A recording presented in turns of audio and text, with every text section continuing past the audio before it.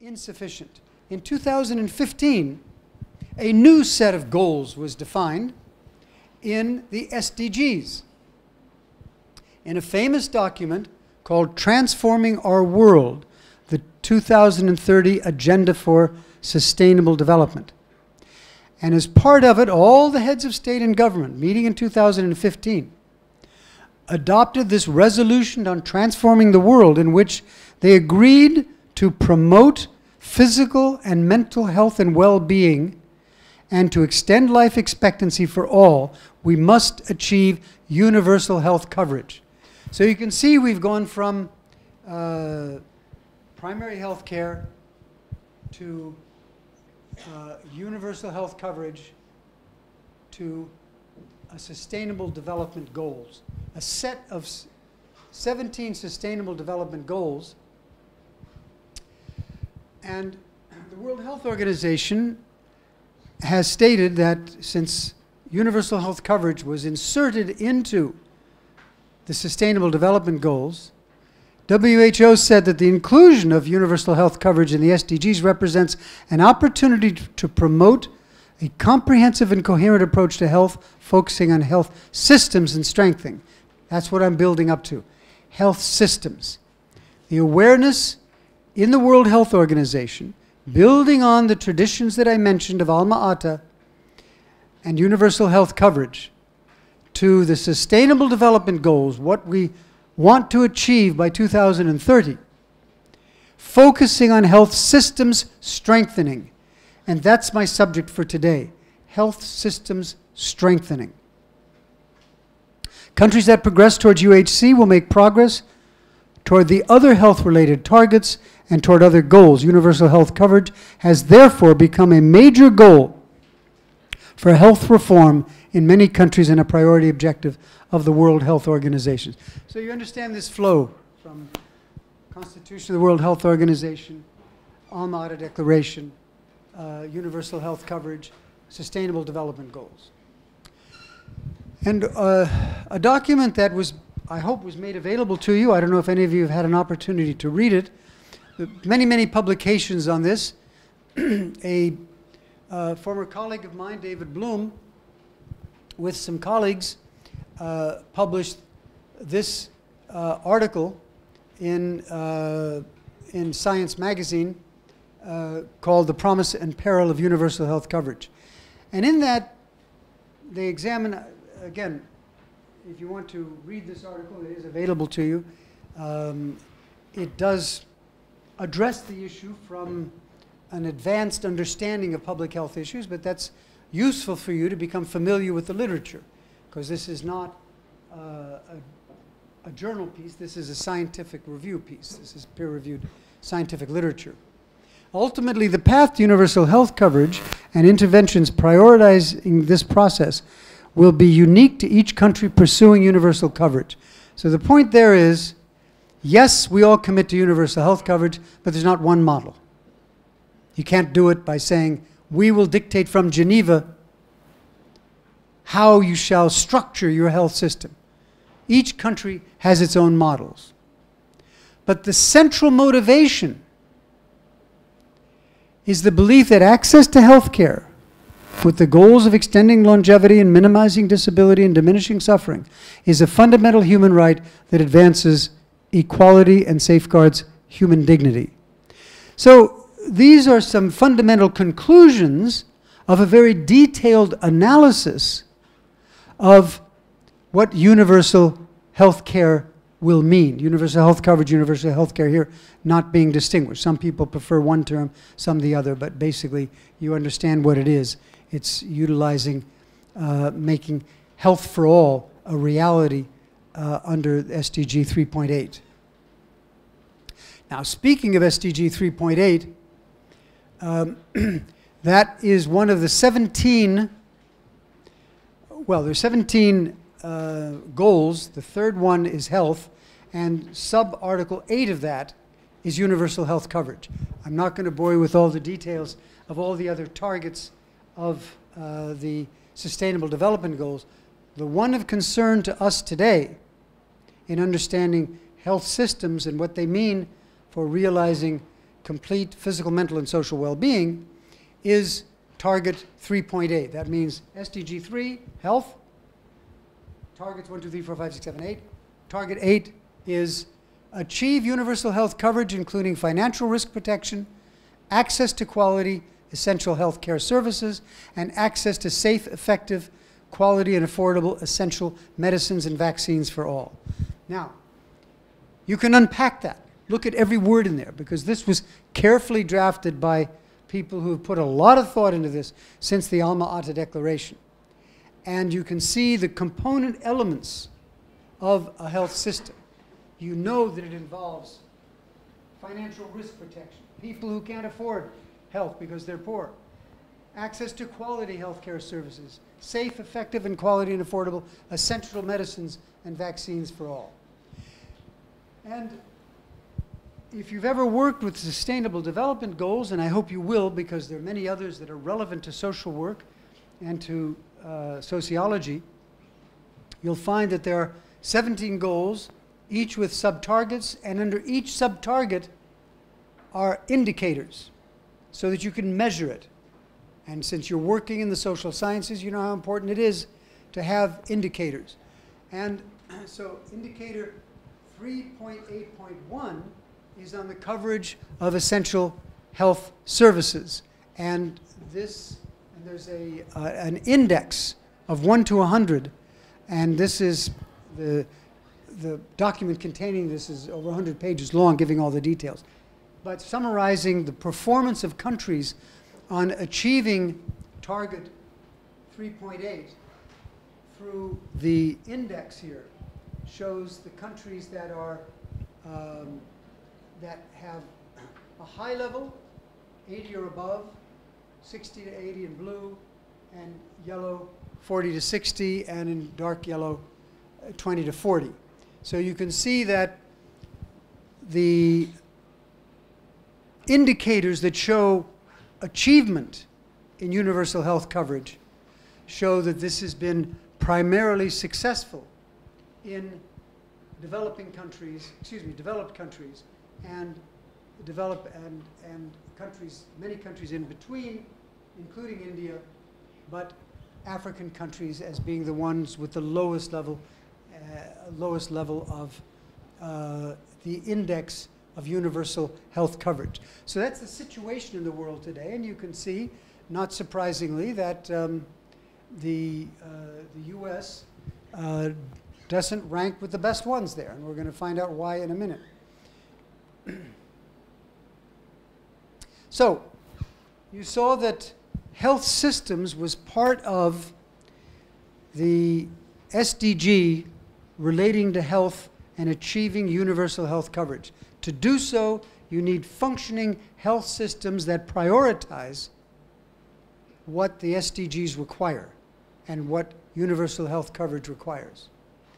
So, in sociology, you certainly know what systems refer to, and a health system involves, like any other system, organization, people, and actions.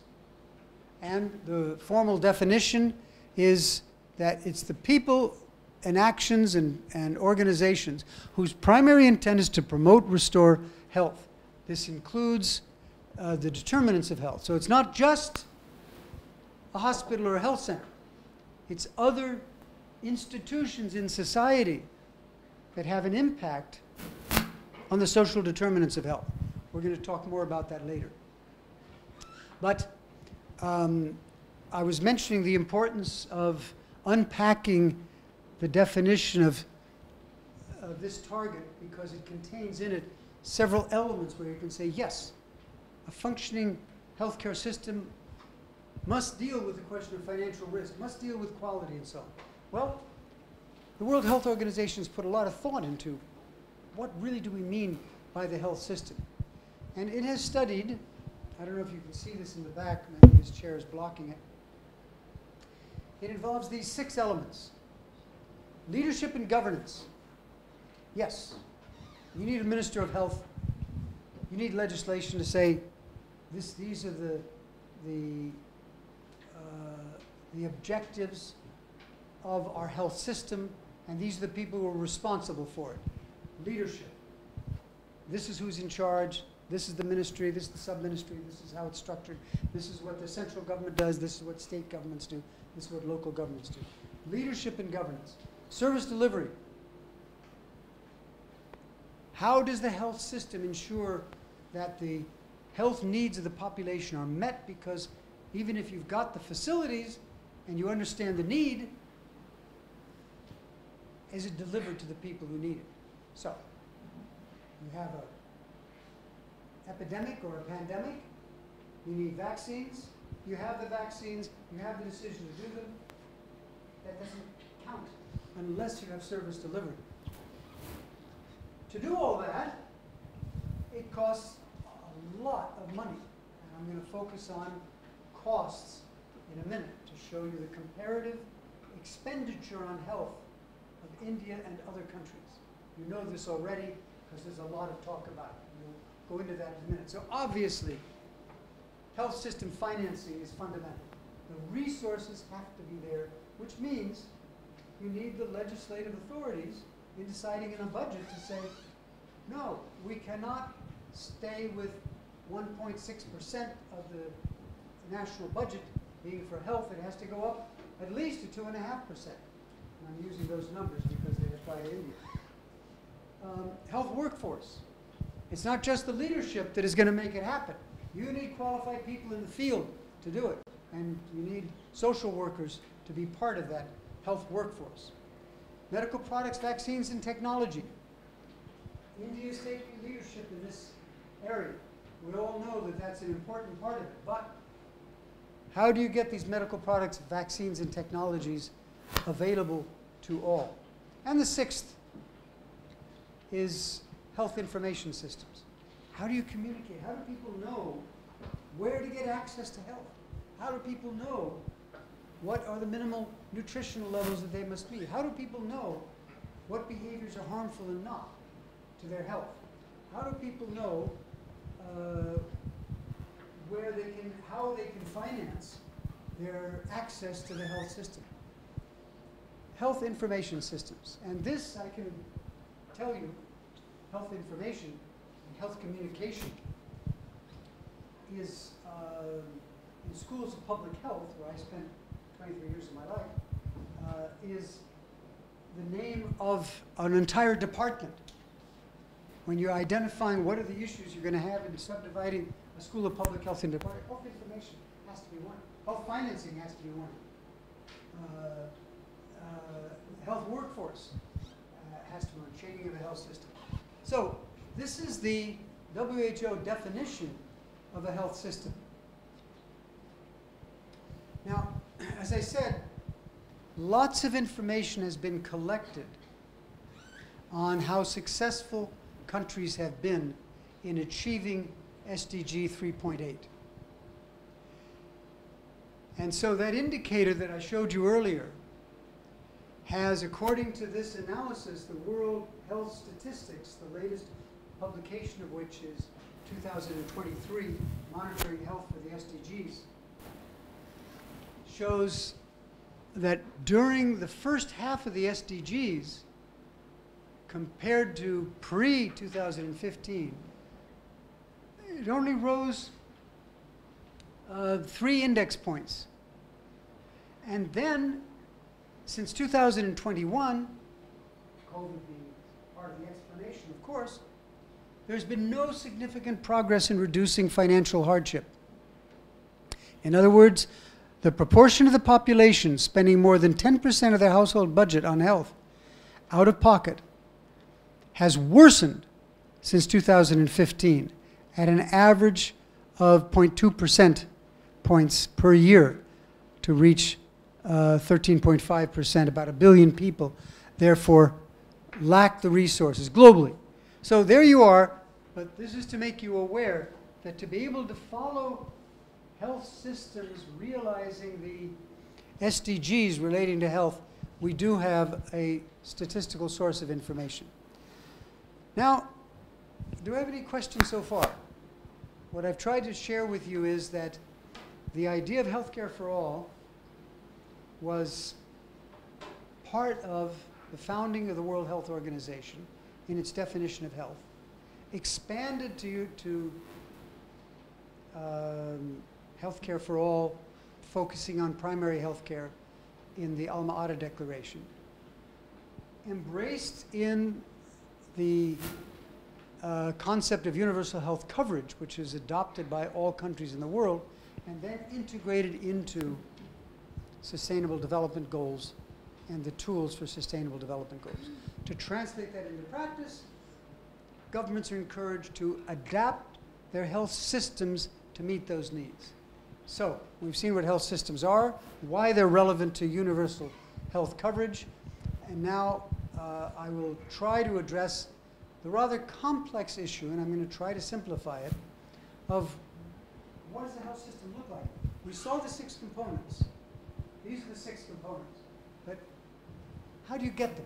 What do you do? How do you structure the health system? Who pays? How does this happen? And basically, it's much more complicated than this. If you wanted to get sophisticated, you could find 20 different models. But they're basically 4 models. And some of them bear the names of old white men. That's not necessarily something that is going to inspire us. We don't always need old white men, right? I'll be leaving in a little while, and then you can get back to designing your own future. But people often refer, and you can show off your advanced knowledge by referring to the Beveridge model. William Beveridge in the UK in 1948 established the system of sole payer. The state is the only one. That's where the health system is financed, and healthcare providers work through that standardized system in the government. Another model in Europe started under Otto von Bismarck, who was the Chancellor of Prussia. Instead of having the state provided as the single payer, it was part of the unification of Germany to establish compulsory insurance. Everybody who has a job contributes to insurance. The funds are there. With those funds, you finance the health system. The National Health Insurance Policy, it's a government-run insurance model, and we'll see countries that have applied that, where the government provides all the resources, furnishes the doctors, furnishes the medicines, and so on.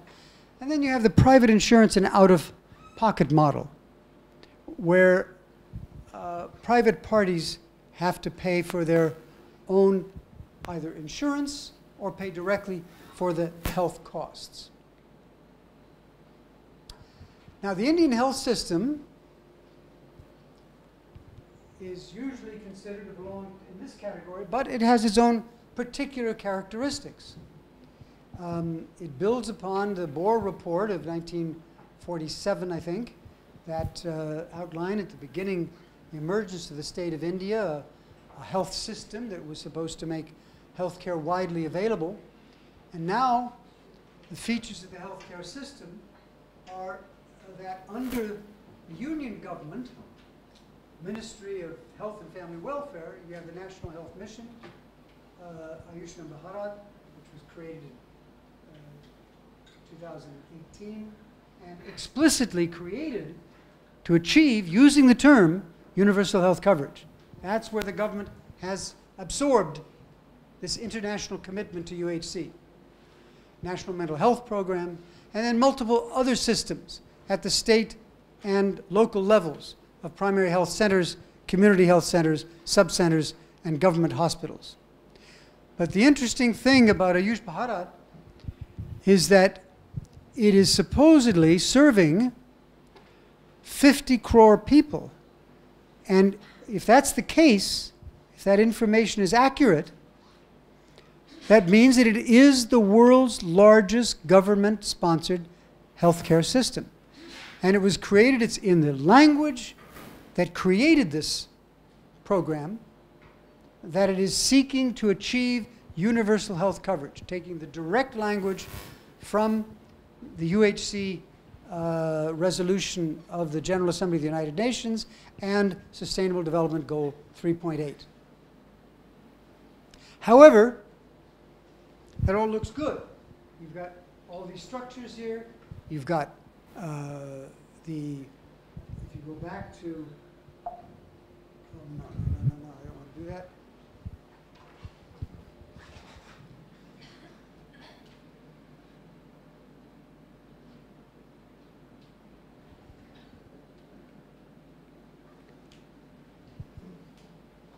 So what you want to go back to is when you look at those structures of what the Indian healthcare system looks like, or what other healthcare systems look like, you still want to come back to, okay, is the leadership and governance adequate to meet the needs? Service delivery, does that work? Is it properly financed? The workforce properly trained and deployed? Medical products available? And do people get access to adequate information so they know how to attend to their healthcare needs? In the Indian case, that seems to have been the government's objectives, but the reality that you face and that the Indian population face includes numerous social and financial inequalities that result in barriers to access to healthcare. In many places, and you've probably observed this, especially in rural areas, low quality care.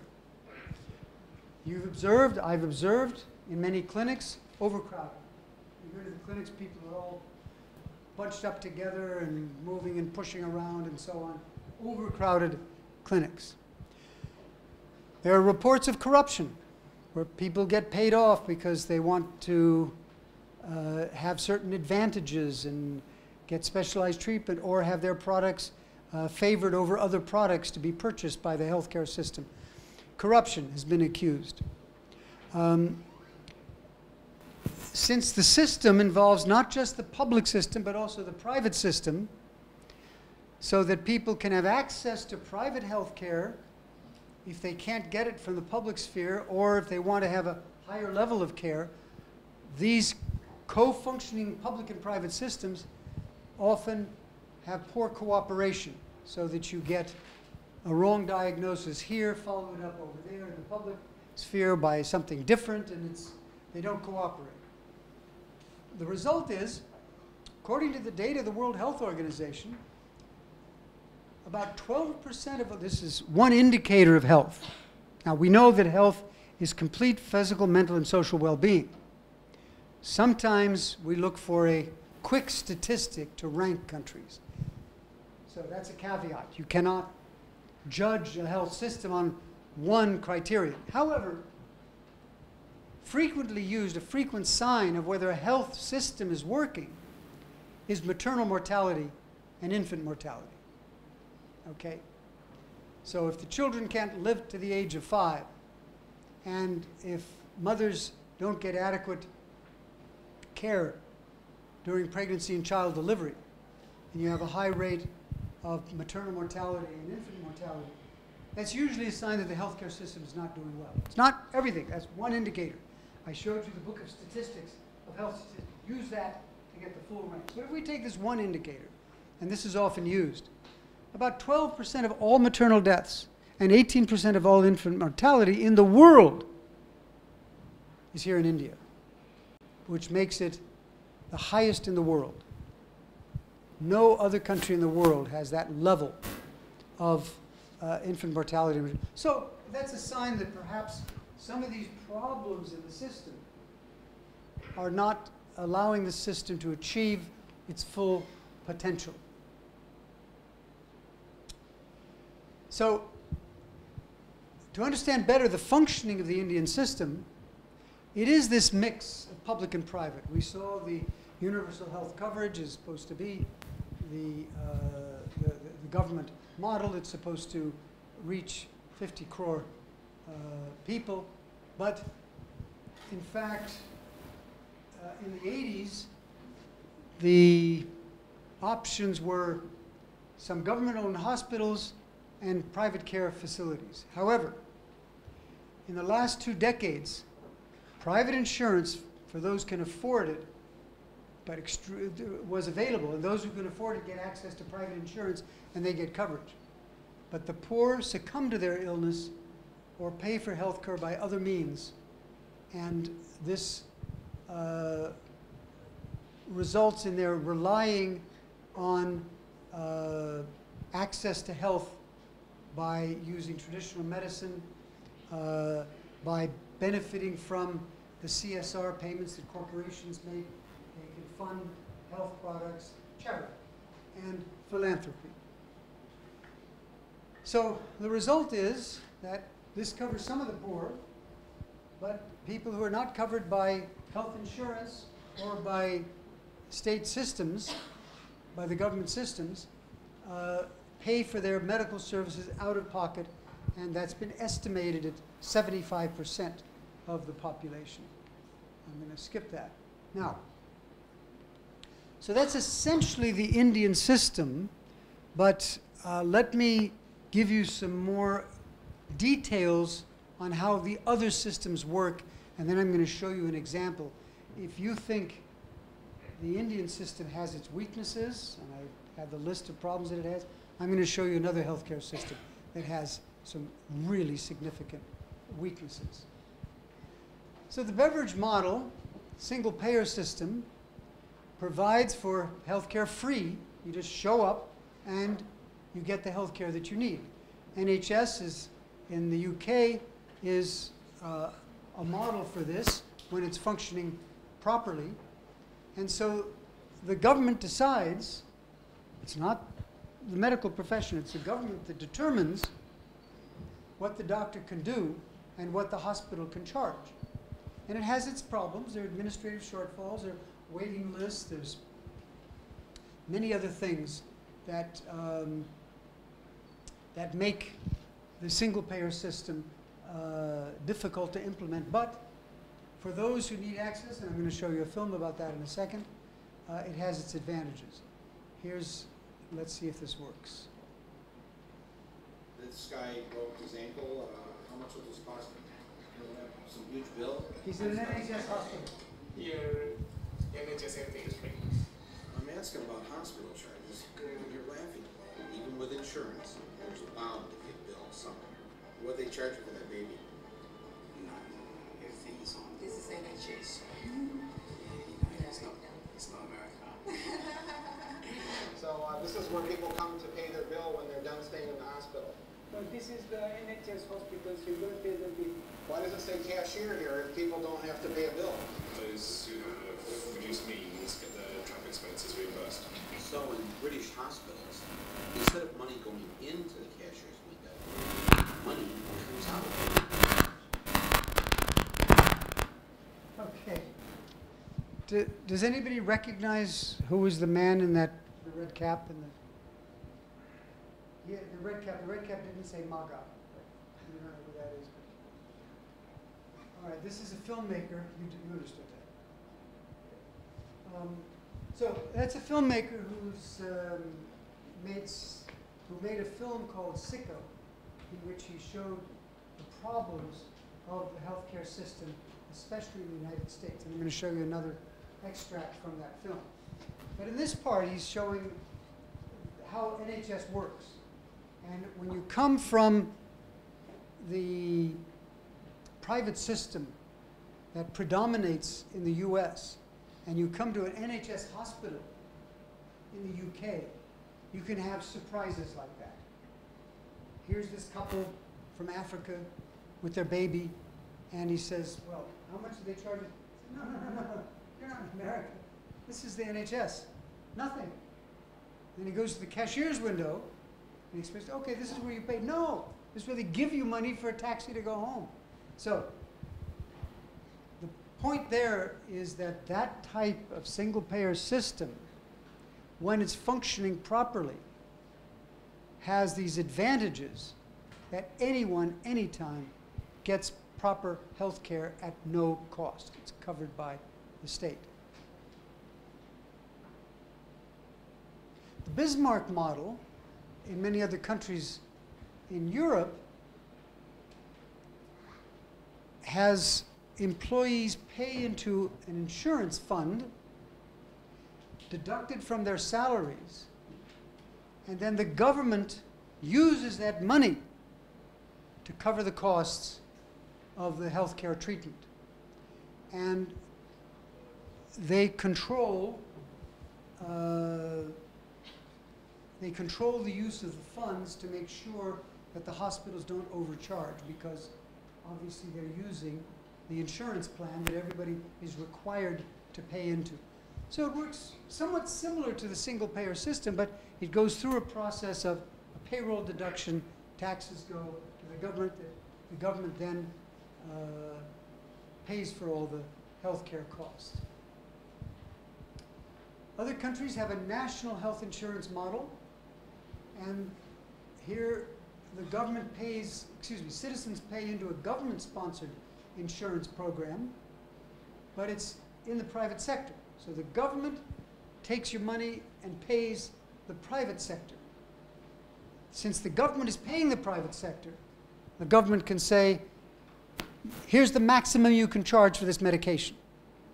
It's not, you're not going to squeeze that money out of the patient. We're the government, we're paying you, don't charge too much.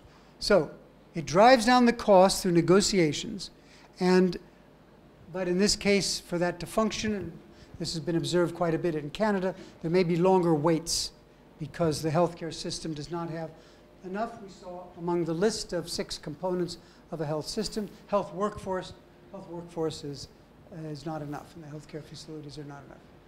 And then the situation that we have in the out-of-pocket that we already looked at, individuals are responsible for paying for all medical expenses out of pocket. And in this case, in the case of India and the United States, comparing the two, the socioeconomically disadvantaged results in unequal access to health care. But the government then supplements the health access that the private sector is providing, especially for those who can afford it. For those who cannot afford it, the government has programs like Ayushman Bharat, if it's functioning adequately to reach all people who need health care in India. And in the United States, there are 3 entirely publicly funded programs that meet the health needs of a limited portion of the population of the United States: Medicare, Medicaid, and the Veterans Health Administration. So one caters to older people, one caters to poor people, and the third one caters to military veterans. So that's where some of the people. Now, this is an opportunity for you to see the reaction of people who are used to the Bismarck model and the single-payer system model when they learn for the first time how the US system works. If healthcare is a constitutional right, then that's a form of communism because no country could afford those payments without seizing the assets of everybody else. Welcome to Finland.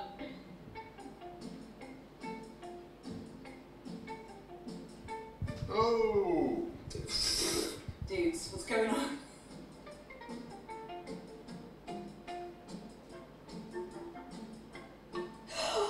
Oh my god! It's making you so mad. I mean, come on, guys. It's not that hard. Look around the world. Everyone else seems to have figured it out, right? Imagine you're in America. Which of these options would be best for you? That's a lot to think about. What is it? An Oop Max? I guess with what I got here, I would go Plan D because the deductible is 0. Okay, there's more. Gold, HMO, PPO, HMO. What are co-pays? I don't. That's like if you pay for Spotify Premium and Spotify still makes you pay every time you listen to a song. It's too complicated. I'm lost. I'm so lost.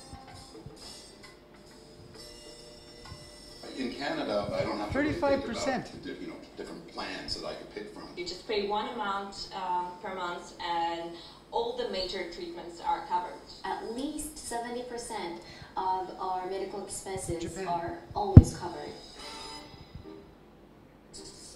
Uninsured, unable to afford treatment for a tooth infection. It keeps flaring up. Oh, Cook Emma Rittner lost her job in March. I did manage to get antibiotics from a friend whose mom regularly goes down to Mexico, and I've been taking that self-medicating based off of Dr. Google's advice. Dr. Google's advice. Dr. Google's advice, you got that. Here in Japan, even if you lose a job, you would never lose your health insurance. When you lose your job, that's when society should help you. I've chosen a creative job and had the backing of a healthcare system.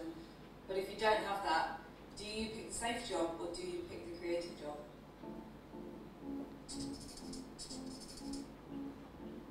The average price per unit for insulin in 2018. Germany, $11. Canada's $12. US, how much? Wow. It's like 8 times the price of insulin in Canada. I guess that explains why Americans come up to Canada to buy medication. Sorry, hold on. So the FDA doesn't have any authority over the prices? We have also privatized health insurance companies in Germany, but the prices are regulated by the government. The government negotiates the prices and fixes that price for 2 years. And say, well, they regulate this stuff to keep the prices down and, you know, avoid like this happening. Right, so I'm looking at an American medical bill. Why is it so expensive? $428,000 for rooms and such empty spaces. Much cheaper to go Hilton hotel than this one. Skin to skin after C-section is $39. I had to pay $39.35 to hold my baby after he was born. You need to pay money to hold a baby? My brother Jamie, who's in a lot of our videos, was pretty badly injured. He's going to lose a couple fingers. If you can give $1 or if you can give $5, every little bit will help him and his family. That's heartbreaking. GoFundMe, you know what that is, right? GoFundMe should not be something that people have to resort to pay for their medical bills. So in America, people spend more than twice as much as in Japan for healthcare. You know, if I asked if anybody understood GoFundMe. You don't have that here?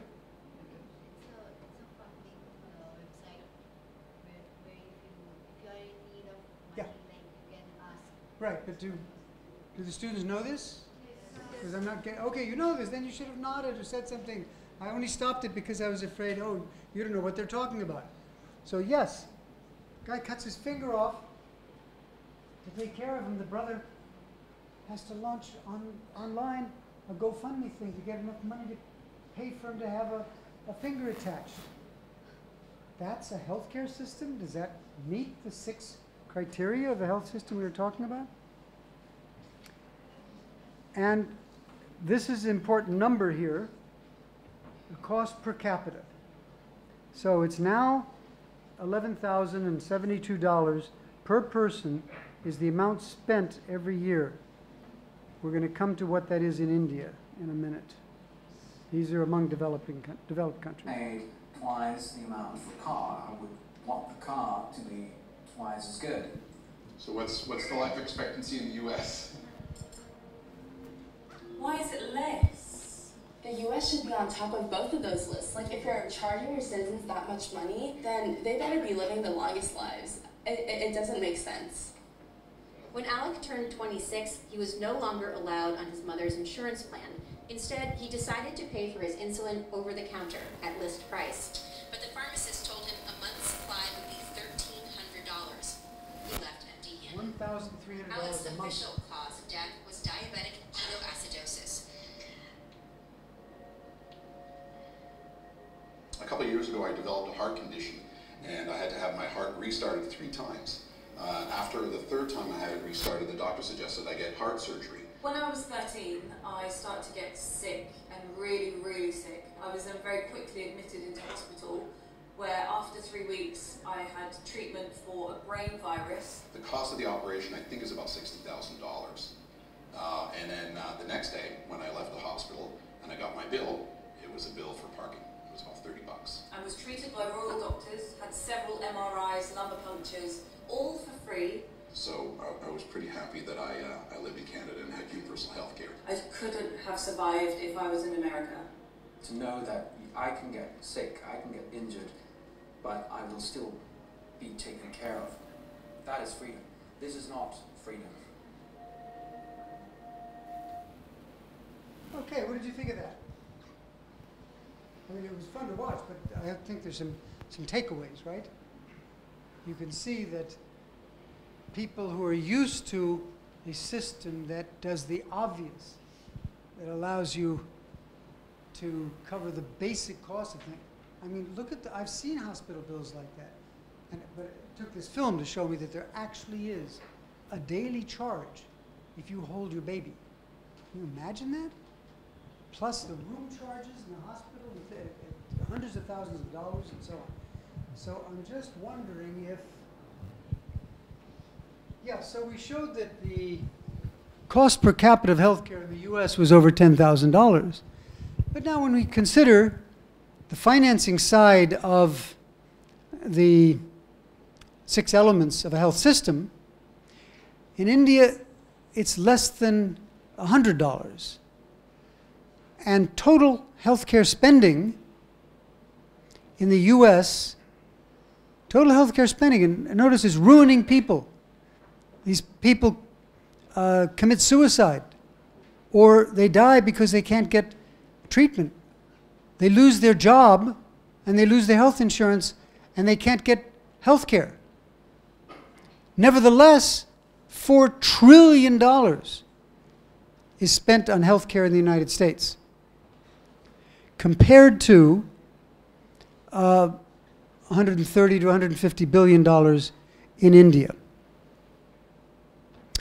So this comparison is meaningful because unlike all the other countries you saw, Finland and Canada and UK and so on, a complex mix of public and private health care and insurance characterizes both India and the United States. Each one has some well-functioning public services that provide health care for those who need it, a portion of the population. I gave you the examples of Medicaid and Medicare in the United States. Only a small fraction of the population are touched by that. And in India, there are still people who are not covered. This is an interesting, oh, you can't, it doesn't show up very well on the chart. So imagine for each of these countries, New Zealand, Portugal, Finland, UK, Denmark, the chart is coming up here. You can't see it very well. Is coming up here. That as per capita health expenditure increases in all of those countries, life expectancy increases. So they go up. If you see Spain and Italy and Switzerland and Japan, they're up there in the mid-80s as the life expectancy of a person. In the US, with the expenditures, and here these expenditures in these other countries, take Japan, it's right here at $5,000 per person, right in the middle. Highest life expectancy. US, $10,000. And it's way down to 78 as the average life expectancy. And you saw that other chart where the person said, how is this possible? You spend more money, you should live longer. That's what health is all about. Guess what? Failure of the health system. Now, perhaps we were going to do a little experiment, not experiment, a little involvement of the students. Is there anybody who's briefed you on the exercise that you're going to do? Grouping in groups of 10 and reporting out. Do you have anybody to help guide us on here? I could try to pull it together, but I prefer somebody who works with this class. What I'd like to do is to have you sit in groups of 10. Should we try it? And answer a question, which I'm going to put up on the screen. And then report back out. Let's try it. Can we do it? Can you help me group? Let's group. We can take this group here, and then all right. So I'm going to give you the question, and then you're going to turn your chairs around and say, well, I think, and then designate somebody to report out, because you're going to answer a question and say, this is our answer, collective answer. And the second group, maybe we should divide it here. Group, and then the third group.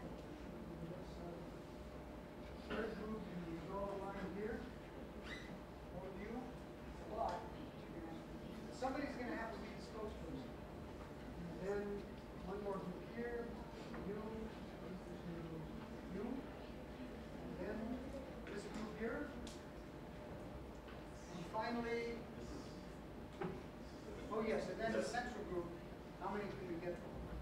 Just 11. All of them? Okay. And then this group here, is that all faculty? Okay.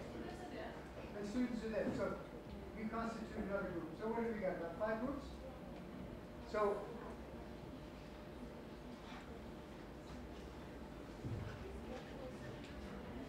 So we're going to take 5 minutes for you to meet in your groups and answer this question.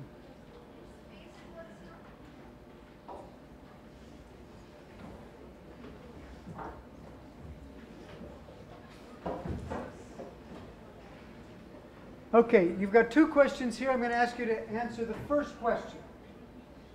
So the first question is, what would be the preferred or ideal model of health system which you'd want to apply in your country? You saw those models. You saw that India and the US have this mixed model of public-private. You saw these other models.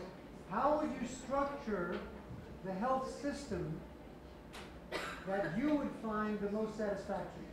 So can I ask you to start talking? Get together in a group, find a person to be the leader or to speak for you. Answer the question. Each of the groups.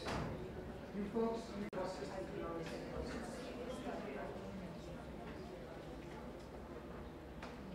remember, you're only answering question 1. Only answering question 1, and you're going to designate a person who's going to stand up and say, our group thinks that the preferred system is. Complete the question. Okay, get back to talking. Talk, talk, talk, talk, talk. Talk, talk, talk, talk, talk.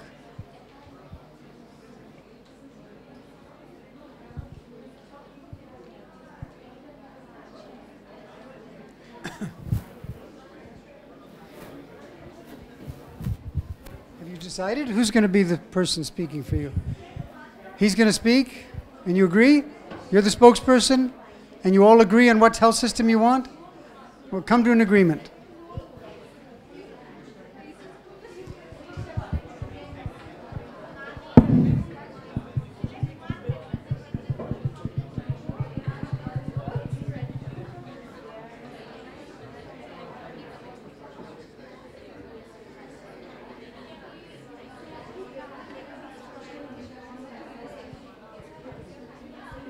Think they've had enough time?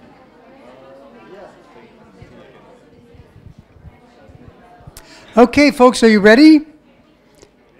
If I ask your spokesperson to answer question 1, you're ready? No, a little more time. Give you another couple of minutes. Go for it. Some of them have decided, but Some of them have. yeah, not all of them.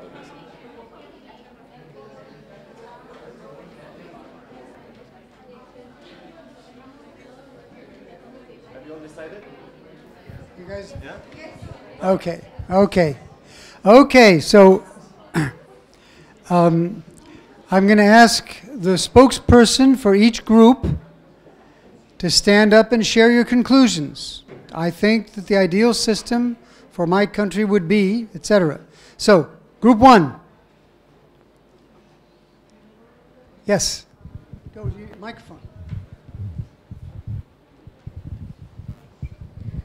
So we discussed and we have come to this conclusion that the beverage model can be a good, like it can be something that we can have for India because it is based on taxes, and as we all know that everybody in every sector there are taxes, everybody pays taxes, and through that the government will automatically fund the healthcare, our healthcare, it will be covered through taxes only. So we have decided, we have discussed. Okay, thank you very, very much. Group 2.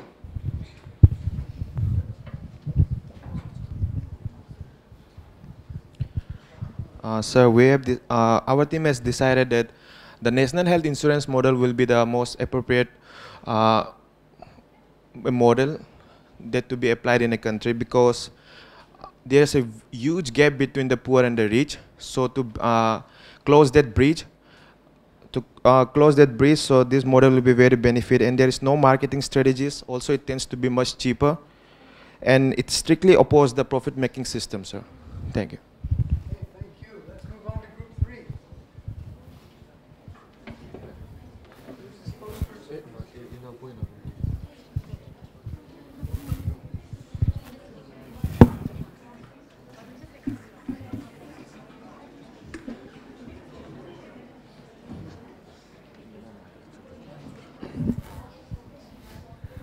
Sir, our model is a bit related to Group 2 model. So it's because of the difference between the gap between the rich and the poor. We've decided that we'll go for this model, universal healthcare coverage. Providing access to affordable healthcare services for all citizens is crucial. Implementing a universal healthcare system can ensure that everyone, regardless of their financial status, can receive necessary medical care.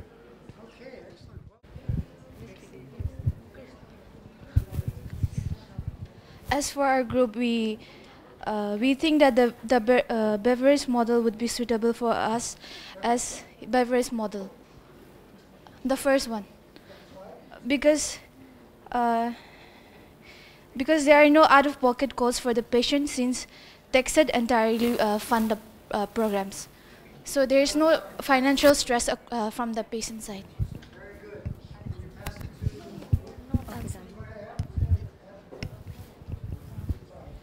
We as well think that the beverage model would be the best, because we think that we are not getting enough for what we are paying as taxes. Okay, because it comes from taxes. Yes, sir. Okay. And I guess the last group. Let me pass this mic to you.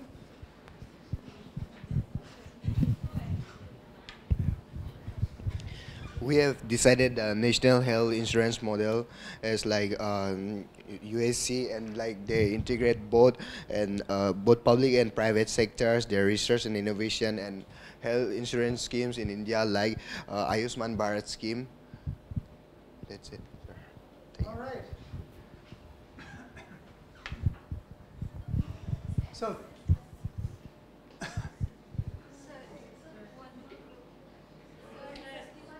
Anybody else? Oh, yes. Oh, my gosh. This group.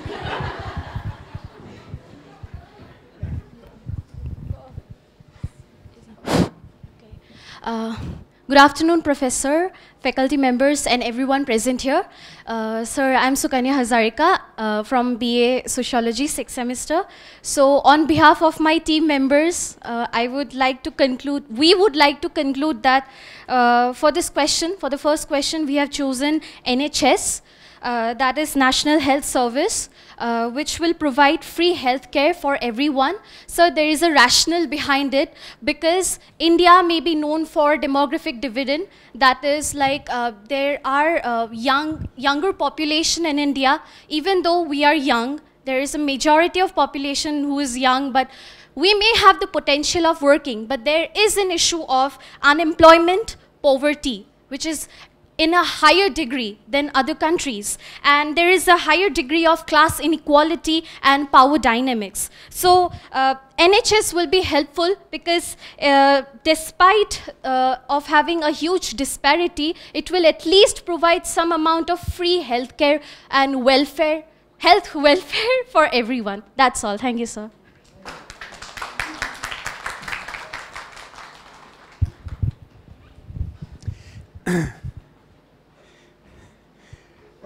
I can see some of you getting jobs in this sector. It'll be wonderful for India if you do.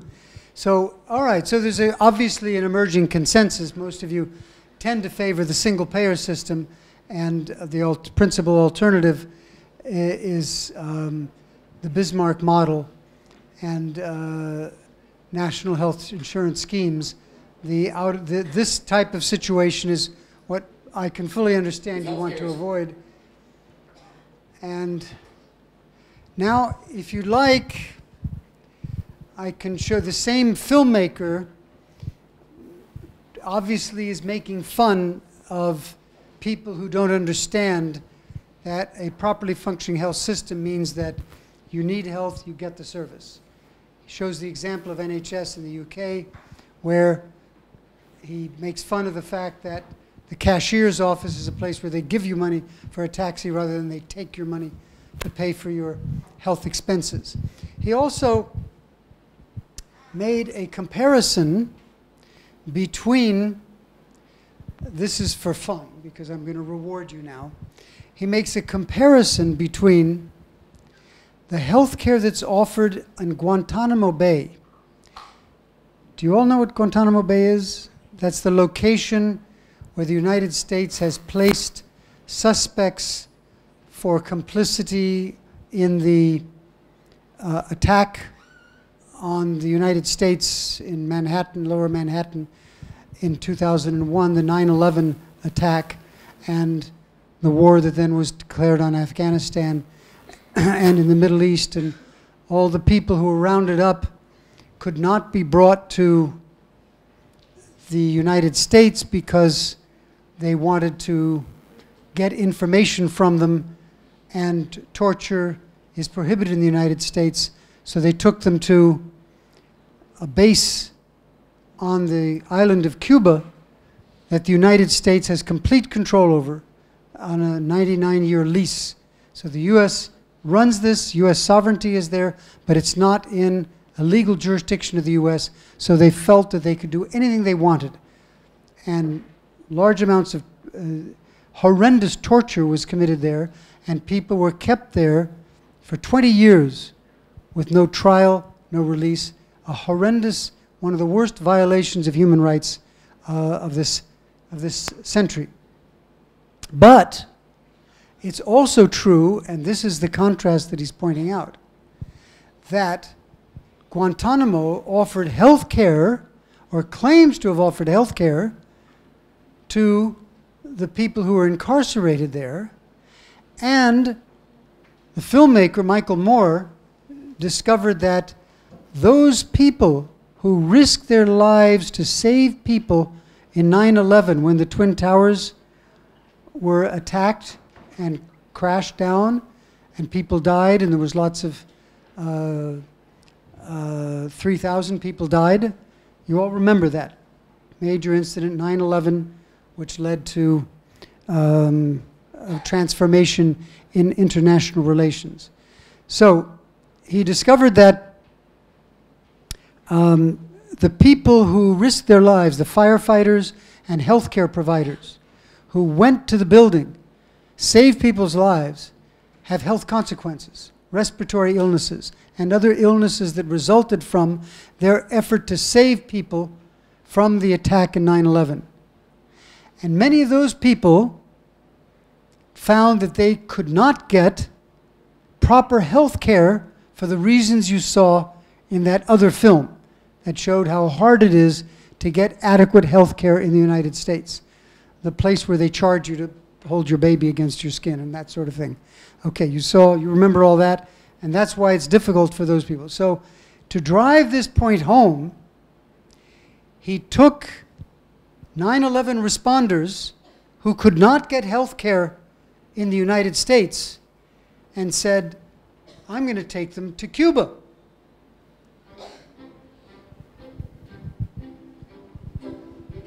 Detainees representing a threat to our national security are given access to top-notch medical facilities. They have acute care 24 hours a day in which surgical procedures, everything can be performed right there in the detainee camps. This is the dental clinic or the health clinic / dental clinic? We have a physical therapy department, we have x-ray capabilities with digital x-rays, we have one single operating room. Health personnel to detainee ratio. These are for the people who have been picked up by U.S. military and brought to Guantanamo. Screening for cancer is taking place there. Colonoscopy is a procedure which is performed there on a routine basis. Their medical assistants, they get way better medical treatment I've ever had. Leave with the impression that healthcare there is clearly better than they receive at home and as good as many people receive in the United States of America. Wow. So there was actually one place on American soil that had free universal health care. That's all I needed to know. We commandeered a fishing boat and sailed into Guantanamo Bay. As we approached the line of the water between the American and Cuban side of the bay, we were told to be careful for mines. Responder. Permission to enter. I have 3 9/11 rescue workers. They need some medical attention. These are 9/11 rescue workers. They just want some medical attention. The same kind that Al-Qaeda is getting. Al-Qaeda, you know what that is? They don't want Al-Qaeda. any more than you're giving the evildoers. Just the same. Hello?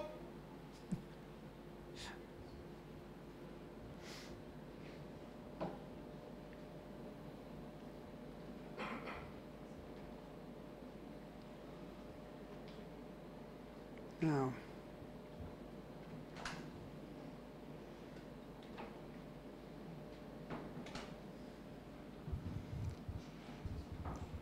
Okay, 39.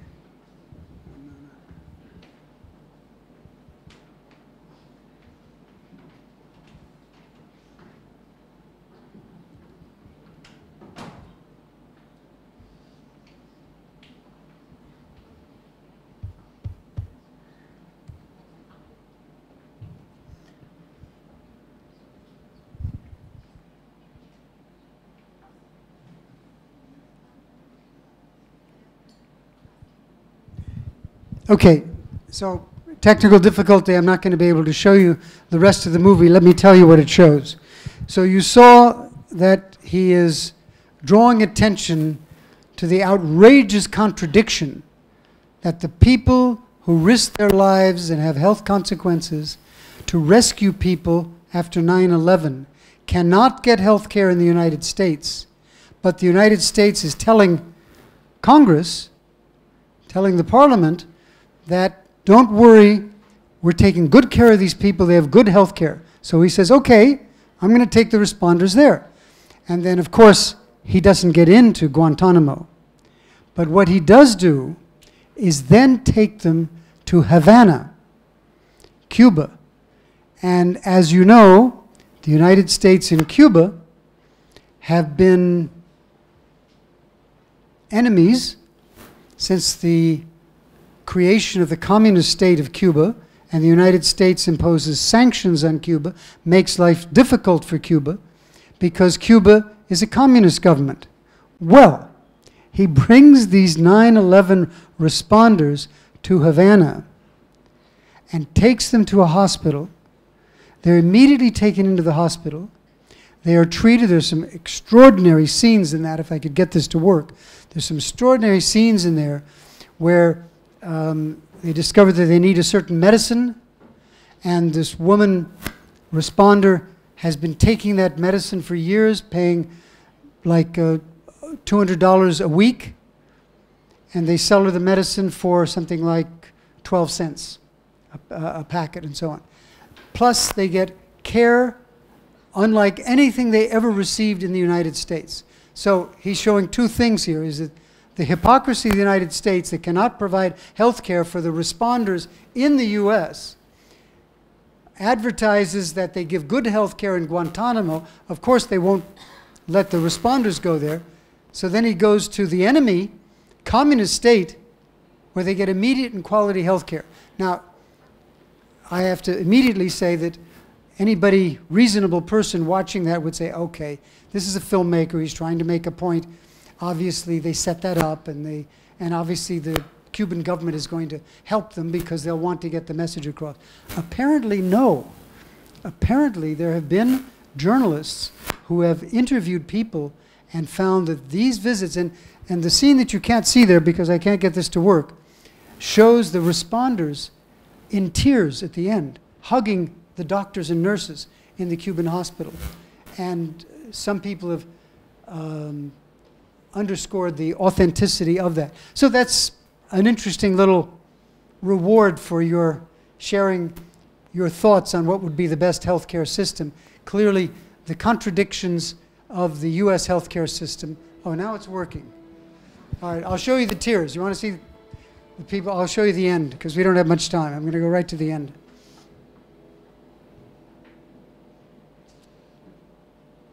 In the meantime, I'm going to go get the government.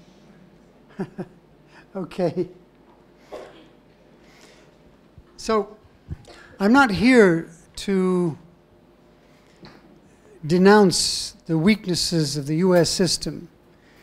I'm here to give you a sense of the range of options that are available, and you examine that range of options and reached in your 6 groups conclusions that tended to favor ones that provide for centralized funding that provides genuine health care for all, so all people who come, whether it's paid by a state-sponsored insurance or paid for 100% by the government, that tends to be what you favor. And India has elements of that. It also has the weaknesses that we saw. And in the case of the U.S., these are the weaknesses of the U.S. system. But again, my purpose is not to denounce the U.S. system. There's high-quality health care in the United States, but there are millions of people who do not have access to health care. The Affordable Health Care Act, adopted during the administration of Barack Obama, did provide access to health care for tens of millions of people, but it has not solved the problem. There were 45 million uninsured before the Affordable Care Act and 27 million after. And then it increased and it's going up and down. So it made a big difference. This is beginning to close the gap between those who have access to health care and those who do not. But the problems that you saw in that other movie of the health care expenses continue, and that is a major issue of a health care system.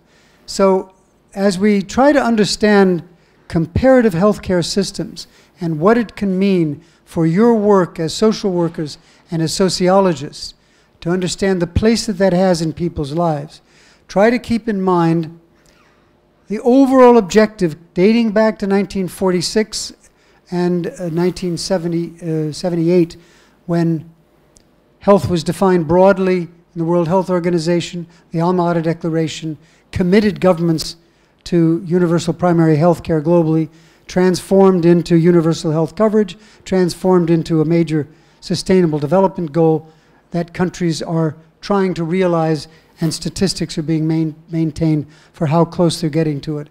Countries are falling short, and the US and India have in common that they're struggling with the balancing of the private and public system and making health care available to the poor. Both have significant failures in that regard. These statistics show that half of adults find it difficult to afford health care costs, and of course this increases for minorities. I'm going to skip this and go to one final thing. When the health care is provided by a private insurance that is paid for either because of your employer, who deducts from your salary and pays into the insurance company, or because you pay it directly to the insurance company, you have private insurance. But the decision on what is covered or not depends not on a doctor saying, I have a Hippocratic oath as a doctor, I am committed in everything I do in my profession to do no harm and to provide the care that's needed for a person. I cannot falter in that duty. If you are working for an insurance company, even if you're a doctor and you have to help the insurance company make a decision, here's what happens. Dr. Linda Pino, former medical reviewer at Humana. So,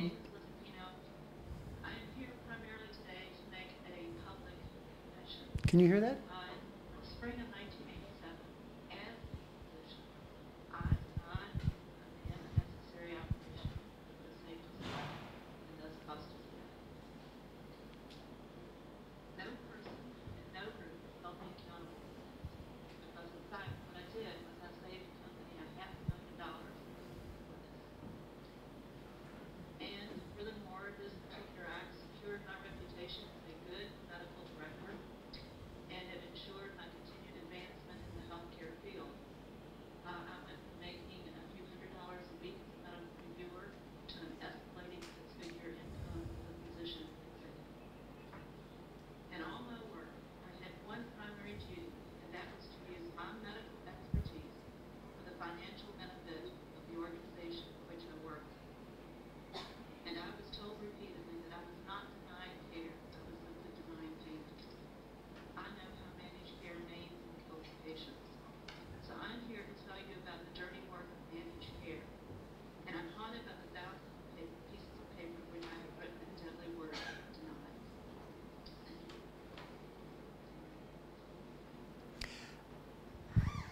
been watching this over and over again for a decade now. And that testimony that she gave before Congress, explaining that as a doctor, this was her job, to stamp denied on papers that come in so that the insurance company saves $500,000 and the patient dies because the patient can't get the resources elsewhere. And the moral reality of that came crushing home, and at the end, when she chokes up in tears, you can understand why. This is, again, I'm not trying to denounce the system. I'm trying to say, in the most extreme depictions of the weaknesses of the system, that is unacceptable. It's against medical ethics. It's against any commitment to health. It's against anything that any social worker would ever agree with. So these are some more facts about the consequences of the high cost of healthcare in the United States. But my point, again, is to show you that over the last century, models of healthcare have been worked with, and it is true, as you found out in your groups in talking about it, that the models that tend to genuinely take seriously that everyone has access to healthcare, and that it should be through either a required insurance so that everybody pays into the insurance and there's enough to cover the health costs, or that is paid from taxes as a function of the state, seems to be, as far as I can tell, the only way to have any chance of achieving that goal of universal health coverage.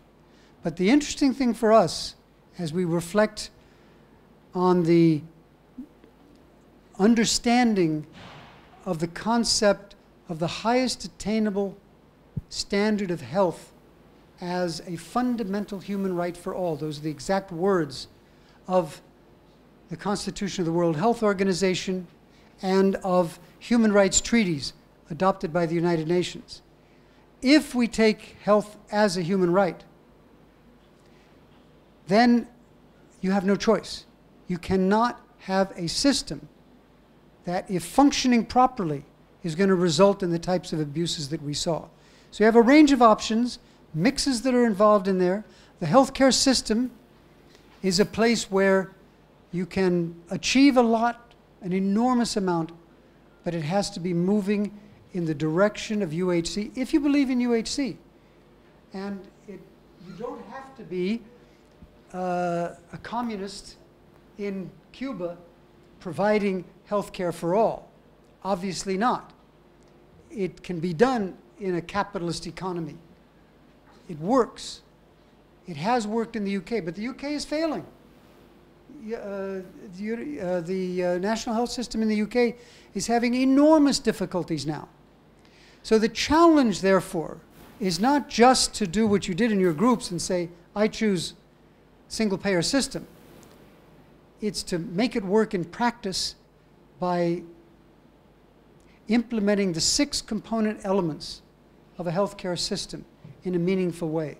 And that means allocating sufficient resources through the national budget. And the big complaint, of course, about India is, in spite of the very promising government programs that have been established that reach 50 crore people, that nevertheless India's expenditure on health is about 1.6%, when most people assessing what the needs are in India think that the minimum should be of expenditure of the national budget for health should go up to 2.5%.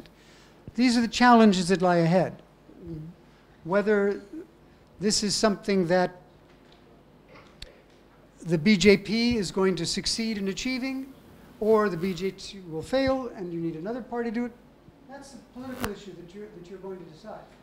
But the functioning of a health system is a fundamental component of a functioning society, and I think that those of you in sociology and in social work have an incredibly important role to play in understanding the importance of health systems, what can be accomplished and what challenges will face you in your professional careers.